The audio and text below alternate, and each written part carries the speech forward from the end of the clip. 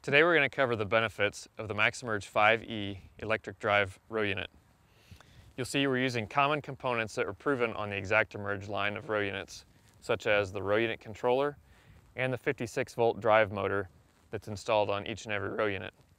This provides curve compensation to improve population accuracy up to 20% around curves. It also provides row command built in without the need for individual clutches on every row. You'll also see a clean toolbar without the need for shafts, sprockets, and chains requiring that maintenance needed on those items. The other benefit of MaxEmerge 5E is it provides compatibility for some of the new features you see here, such as pneumatic closing wheels, Individual Row Hydraulic Downforce, or IRHD, and the Easy Adjust pneumatic row cleaner. Now we're demonstrating the main run page that you'll see for SeedStar 3 HP, which is included as standard equipment on the new MaxEmerge 5E electric drive planters, which were introduced in 2017. Across the top you'll see we're looking at population.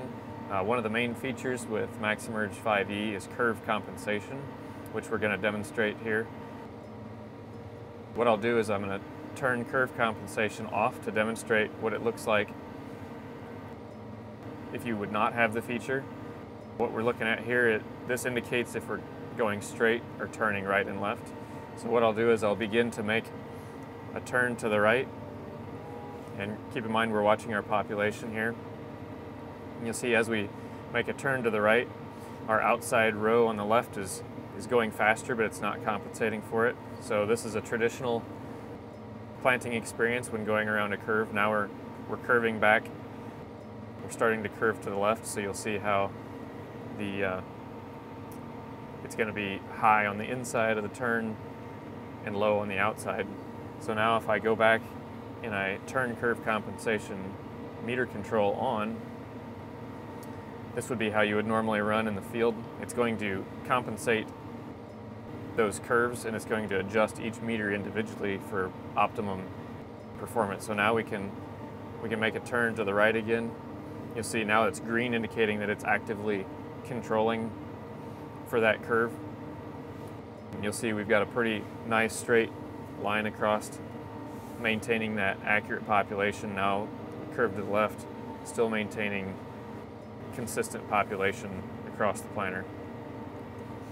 So along with curve compensation that you see here, you also get maintenance-free design, eliminating chains and sprockets, and just overall more accurate population control as compared to a ground drive or hydraulic drive planter. So for all those features, see your John Deere dealer for availability and pricing information.